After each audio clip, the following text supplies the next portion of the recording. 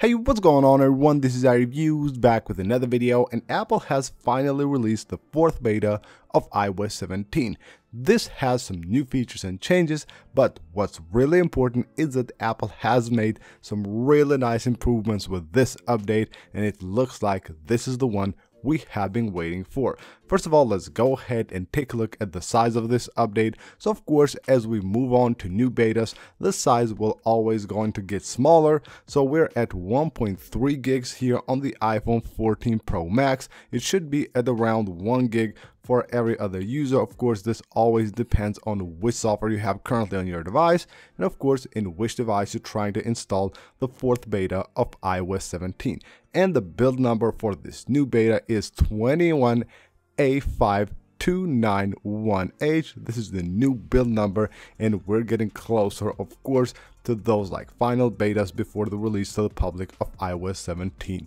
So let's go ahead and first of all take a look at some new features and changes that you will be able to find on this update.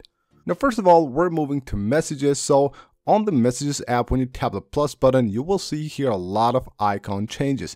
Apple has updated them and it actually looks much better. So we have a new one for the photos there, new for the camera, new for cache, location, audio as well, and the more button has also been redesigned. So if you tap now here, you will see the App Store one has been redesigned as well, the images one as well. So a lot of changes have been made on the icons here on the apps menu on the iMessage app. Now another thing I have noticed with these betas is that with beta 4, the transcription of your voice messages is actually working properly. I didn't get this to work since beta 1, but with this beta, you can see right there, I just sent like a couple of days ago, I believe it was like a test message, and once I updated to this beta, I've noticed that now it's actually showing right there the proper transcription of that voice message.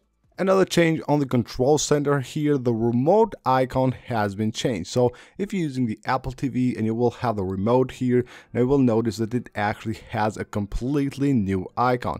And we're going here, also the font here is a bit bolder. So if you use the Apple TV remote from your iPhone, you will notice a bolder text and of course the new icon. Another change within the Photos app, we have a new animation now. When we tap the share button on a photo, you can see that like animation, how it slides from the bottom like this. It actually looks pretty cool. It used to be way different with the 3rd beta of iOS 17. There's also a new animation here for AirPlay, so you can see once you tap on the AirPlay, it first will show where you're currently playing and then it will slide up and show you your other speakers and TV. So it's really cool actually, and if you have a lot of those, it actually slides up quite a lot, so it looks kinda cool. And now let's move on to the Settings app. We have a few changes here as well. First of all, if you go to your settings and you go to General and then you go to AirDrop, you will notice here we have a new setting. So start sharing by bringing devices together. You know, that is a really cool new feature of iOS 17 where you can share simply by bringing 2 devices together. You can share a contact or anything else you want. Well, as Apple should have done from the beginning, they have added a button which actually allows us to turn that feature off. So if you're worried about like maybe using that by accident or you just don't want to have that feature, go ahead and turn it off from here. Just know that this by default is actually turned on, so you will need to go to your settings and turn it off from here. Another change here on the Settings app, we have a new little icon right there for a home screen and app library, so nothing has changed here, but just this icon here on the list of your Settings app. When you go to your settings, go under accessibility and go to display and text size, you will find here a new option which actually allows you to now prefer horizontal text. So you enable it right there, and it says right here, prefer horizontal text in languages that support vertical text. So if you want to do that, you will have to enable it here because by default it will be disabled. And then another change here on the Settings app, if you go to privacy and security and then you go to sensitive content warning, if you have this turned on and use this feature, you would have here AirDrop messages and video messages. Now you will also get another button for contacts, so you can enable or disable it from here. Another new setting on iOS 17 Beta 4 can be found under the standby section. So you can see right here we have show notifications. If we enable that and you have notifications while your device is on the standby mode, you will get another option to show preview on tap only. So they won't basically show any preview of the notification.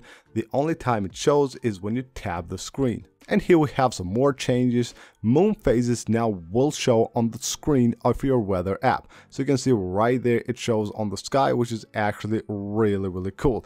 We have here a new splash screen for the Apple Music app, and also we have this splash screen for the Health app. So it basically suggests you that you can actually share your data with Apple. This is the first time I've seen this on iOS 17. It just popped up once I opened the Health app, once I have updated to Beta 4. And then right here we have another one which says check out other videos, which is the title of one of my notes. It is basically suggesting me on the Spotlight search that I open a note from there, which I use quite frequently. So it's not something I've searched for, it will just suggest something that you actually use very frequently. And now let's talk about why I really think this is a great update and iOS 17 Beta 4 is the one we have been waiting for. Now, from this moment, even though I've used this update for about 24 hours, I can say that this is stable enough, and if you want to try it, I can say that it's actually even safer than iOS 16.6. It's much better, it runs much smoother, and it's actually great, and you can actually install it right now on your device. Even if it's your main device, I don't see any problems with having this update on your device. First of all, taking a look at the Geekbench score here, we have an amazing score with Beta 4, even though it's just day 1, and in the next couple of days, probably if I run a test, it will even be much better than this. And the same goes for battery life, where we also have a great improvement, and I will show you guys that in a minute here. So the single core score is at 2638, while the multi-core score is at 6767, which is actually a great score. And now let's move on for the good part here under the battery settings. So going into battery, as I said, of course we cannot really judge something based on one day use, but it's actually looking really good. If you have a lot of experience with actually having betas on your device and even new updates, public updates that Apple releases, you know that the battery actually gets better after 2 or 3 days after you have installed the update first of all on your device. So you can see right here what we have. This is to basically the last day, so when I have used the device on iOS 17 Beta 4. You can see what we have there, so it's exactly at 50% battery, and we have used the device for 5 hours and 14 minutes on the screen. It's actually quite good and quite a big improvement from the last beta. You can see right here, if we go to battery health, it's actually at 90%. So it's actually has been worn down a bit. It's not like it would be like 97 or 98. So with 90% battery health, we got right here 5 hours and 14 minutes, and by the end of the day it will probably go at around 10 or 11 hours or maybe even more. So it looks like battery life with iOS 17 Beta 4 will be much better. And last but not least, we're talking about iOS 17 Beta 5. Really excited about that update as well. Most likely from Beta 5 and on, we will move to a weekly schedule, but for the Beta 5, I still expect Apple to go 2 weeks until the release of Beta 5.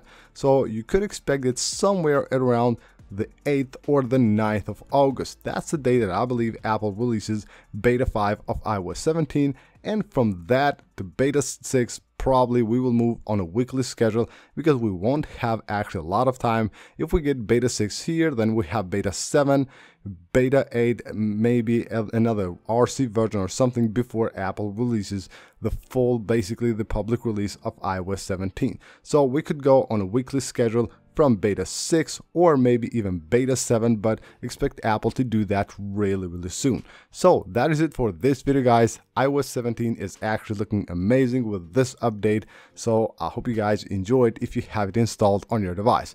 That's it. Thank you guys for watching, and I'll see you on the next one.